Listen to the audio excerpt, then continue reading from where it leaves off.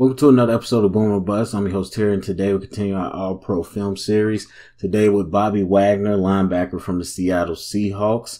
Once again, just going through the first team All-Pro roster, looking at some of their film, talking about what we see, and then confirming if they have All-Pro status or not. So anyway, Bobby Wagner coming out of college. I was a fan, definitely a big fan of his. Utah State, smaller school, so again, you always have that question of if they can transfer the talent.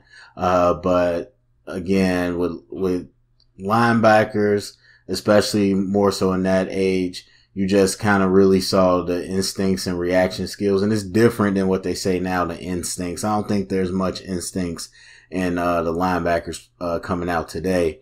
But I do believe back then it was very easy to tell, and still to this day, easy to tell who has that reaction time, who has the IQ to diagnose a play.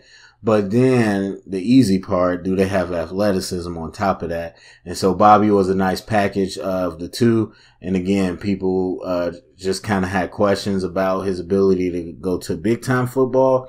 And of course, we know what happened when he went to the Seattle Seahawks. So one of the best linebackers in the game playing right now. So we're going to look at some of his turnovers, incomplete passes and whatnot. And then if we got time, we'll jump over to some run plays too, because I think that's very important in a part that people forget about. So anyway, let's go ahead and get started. We're going to start week 14 and then work our way back. So going against the Vikings here. Neon green. So Bobby is, I believe he's right here. All right, incomplete pass, has some pressure by Bobby Wagner. We'll go to the end zone view, and you'll see a nice little pass rush move. So he ends up blitzing one-on-one with a tackle, sets him up, and then hits a nasty spin move. Tackle gets a hold. I don't know if they called it, but definitely grabs his arm, and the blitz behind him made his way to the quarterback. But he helped on that pressure. And you don't see a lot of linebackers with pass rush moves. Most time you see linebackers get sacks, they're just blitzing and it's timed up right, or they're just fast and explode through the hole. Not a lot of guys can get on the edge against a tackle and win. So that's big time. So it looks like we got another blitz. And this time we got a sack. So Bobby's in the A-gap, double mugging the A-gap. And they both come, and, and that was the guard, just terrible. I'm not sure what he was thinking, if he thought the center was going to help him or what. But we got a miscommunication on the O-line, and that gets the quarterback killed. So good position. And Bobby, I mean, he makes a move, but you could see the guard just completely turns around to the next guy. I don't know if he was trying to play it off, but it looks like a miscommunication. So you can't let a dog loose like that. So Bobby Wagner's right here, 49ers again. Looks like he's bumping out. Playing man coverage, almost intercepted. And that was a bait. I mean, the route was pretty lackluster and obvious. Nothing against Kittle, but you saw what the route was. So he doesn't react fast because he wants the quarterback to try to throw it. And knowing he has the speed to break on it, the long arms to get in there and almost intercept it. So a young quarterback in Nick Mullins completely baited him, played off a little bit, and then drove on the ball with great athleticism. I mean, you had two linebackers there, but still almost interception. That's big time plays right there. And then when you got young quarterbacks, you got to take advantage. So Bobby's in the middle. They're in the white zone. Got to run. I wonder if he houses this. He might house it. He houses it. And that's crazy. We'll see the end zone view. I wouldn't say it's crazy. We've seen this play, especially if you watch Luke Kuechly. You've seen this play with defenders. It's the young quarterbacks. Again, you got to take advantage of them. Because right now, he's sitting and waiting. And Bobby knows. He knows his ability. He knows he doesn't have to mug this running back right now. He knows that I can sit in case he wants to go vertical. If he sits down, I got the speed to break on it. And just incredible catch. There's some receivers that can't make that catch. You saw the catch radius, again, long arms, ball skills, ball reaction, everything. And it has the speed to take it all the way back to the house. Absolutely nasty. You can tell I'm getting, I get excited about defensive play. So we got Bobby Wagner here over the center. Looks like we got a little 5-man eye front going on against the LA Rams. So Bobby's on the blitz. Helps force the incomplete pass. And again, that's just his speed. Being able to close on the quarterback. Nice little dip. I mean, he's not a short dude. I forgot how tall he is. I think he's maybe 6'3", 6'2". Nice little dip around the corner. And I talk about this with pass rushers. Even though you don't need it because no one was blocking you, the quickest way to quarterback, you got to lean on that direct hoop. And you can see him even as a tall linebacker, he could get low. And so he's over here in this play against the Chargers. This is a good matchup. I wish I watched this game. And now you see him playing out in space. Oh, man, another interception he could have had. Just fluid hips. Absolutely moves well. He's over here towards the right of the screen. They're not showing it, but just fluid hips. Look at the vert, the arms. The man's got incredible wingspan. He's got like some tight end type wingspan and catch radius. So you saw with the vert for him to go up and attack that ball was a missed throw, but he almost made a play on it because he's that athletic. So we got him in the middle again. That's not him. You got Bobby Wagner actually over here in man coverage. So play action, gets to his responsibility, hip of the receiver, plays through the hands to break up the pass. And again, you got your top linebacker putting a one-on-one in man coverage. And that's just ball skills to fight through the ball. I mean, of course, on the play action, they had the angle on them, but the speed to recover, then fully recover, but plays through the hands like a DB. So we already see him pass rush like a pass rush or like a DN. We see him cover well. We see him jump like a safety. And now we're seeing him break up the ball like a DB as well. Another play over the middle against Keenan Allen. All-star, not all-star, Pro Bowler. Almost gets a pick. And just the reaction time. Again, giving him space, knowing I could drive on this. He's not taking me vertical. So now I react. And that's amazing.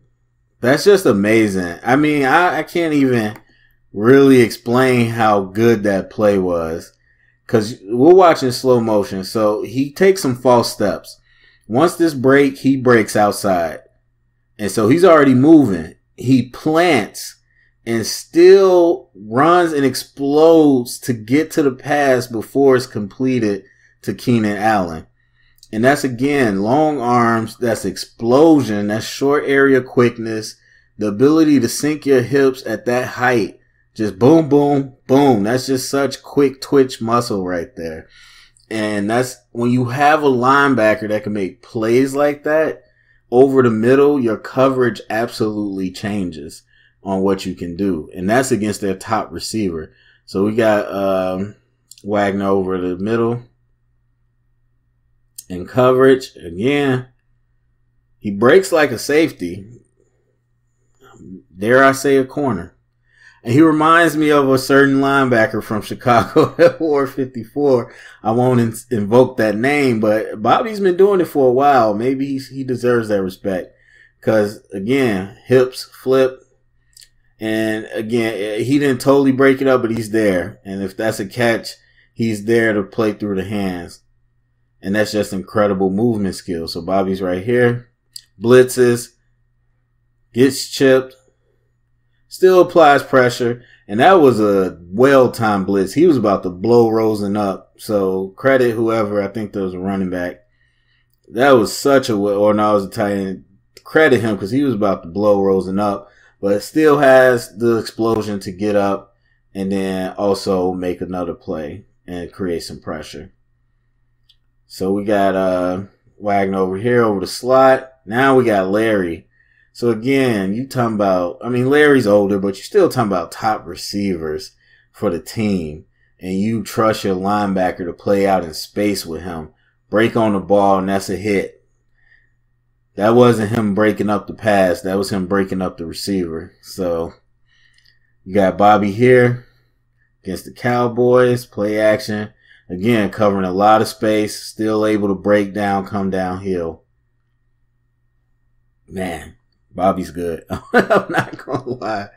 This is how I felt watching Aaron Donald. It's just like to see a position played at just towards the peak level is just enjoyable to watch. So we're going against Dallas again. Bobby's right here getting people lined up, and we already know the leadership ability. And again, look, if you think Bobby didn't know that receiver's right there, don't fool yourself. He knows exactly what's going on. He's letting him pass him for a reason. So then you think he's open and he can break on that ball. And that's the thing when you have athletes that know what they're capable of. Not just think they are capable of something, but know what they're capable of. Then they can make big plays like that. And again, that's incredible coverage. So you lining everybody up, you baiting quarterbacks, you breaking on the pass. Of course, you got the great Earl Thomas picking it off, but almost an interception for Bobby himself. And so you see the number of picks he could have had. Play action, gets back to his responsibility in man coverage. And look how far down the field he is. Look how far down the field your middle linebacker is. Breaks it, knows exactly where his man is going to go. Knows the play. Plays through the hands. Again, you're talking about D-back level type technique. And so those were the turnovers, but we're going to pull up some run plays as well. Because I think he deserves that. I think he's a good run defender as well. Let's go Chiefs. Why not? That's a good matchup. Let's watch him against the Chiefs. And this is without Kareem Hunt, but still. Alright, so we got a little reverse there. Little misdirection. Bobby makes that play. Bobby's in the A-gap. Sees the zone, takes a false step, and that's athleticism, that's motor. He takes a false step towards the left, redirects, and then just continues to chase the play. Over the top again, guard pulls, he steps down to the A-gap. Now, the running back does a good job of getting low and gaining some yards. I don't blame Bobby there. Then plays downhill, and this is congested. Steps down, close. So he's looking for the next open gap. And the gap comes open late. Gets off the block and makes the tackle. And so it might not seem super impressive, but again, you don't make that tackle. That's a big gain. So Bobby again, directing. And that's more of a chase play. Not like a serious chase, but another false step, 2 false steps, just continues to clean up the play. That's probably a better word. But again, if you watch Luke Kuechly, it's a lot of cleanup plays in his repertoire. And again, you got to make the D-line right. You got to make the D-line right. The D-line plays aggressive in these type of schemes. You let them do what they're going to do. And then linebackers have to replace and make the D-line right.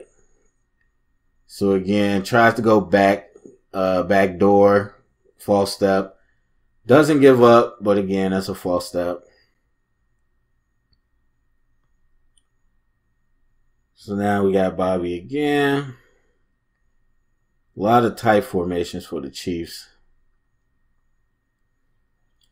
So we got misdirect perimeter play. Bobby chases it down. Wow, that skipped way more than I wanted. But Bobby chases it down. We got Bobby over the center. I feel weird saying Bobby so much. I feel like Whitney Houston. But we got two pulls. Takes on the block. That was a hold, but takes on the block. And honestly, so far, I would like to see him take on those blocks better, especially when you see the pass rush moves. So he uses a little bit extension and gets under the block. Okay, you know, I don't mind that. And it's fine. He went under the block. I think with his arms and how big he is, he can afford to take on the block, like blow it back. And sometimes linebackers will feel like, okay, if I engage in a block but I don't get off and make a tackle, I'm wasting, you know, space. But the truth is, if you meet that blocker in the hole or towards the line and you push him back or you stalemate him, then you're helping stagnate the line of scrimmage. It's when you let that blocker come towards you and get in your chest, or you try to dance around, that's when you're letting up more yards. And so I do think Bobby could strike these blockers a little better. Hesitated too much on that. I didn't like that. No, we didn't get it. I would have liked to see him be more aggressive downhill on that tackle. So against the 49ers, really good run blocking O-line. Steps up to the gap. Running back cuts it back. Cleans out the play. Now I like that. He doesn't fly downhill, but he steps downhill a little better. So now he's waiting. I mean, I want to see him feel that. I want to see him meet that fullback. But, you know, linebackers making decisions these days. Remember they used to always say D-backs are making business decisions when they got a tackle? That's how I feel about linebackers. So, anyway, that's it for Bobby Wagner, All-Pro status. As far as, do I confirm All-Pro? Definitely. I think, I do think he was a little better in the run earlier on. I think most of these guys understand what the type of linebacker is these days. And so you see plays where he's more hesitant. He's more willing to chase than he is to come downhill. So that's part of Luke Kuechly's game I like better. But the athleticism and the coverage and the blitzing and all that is off the charts. Absolutely all-pro status for me. So anyway, go down comment section. Let me know what you think about Bobby Wagner. Share it around, get the conversation started. Thumbs up, subscribe, and thank you for listening.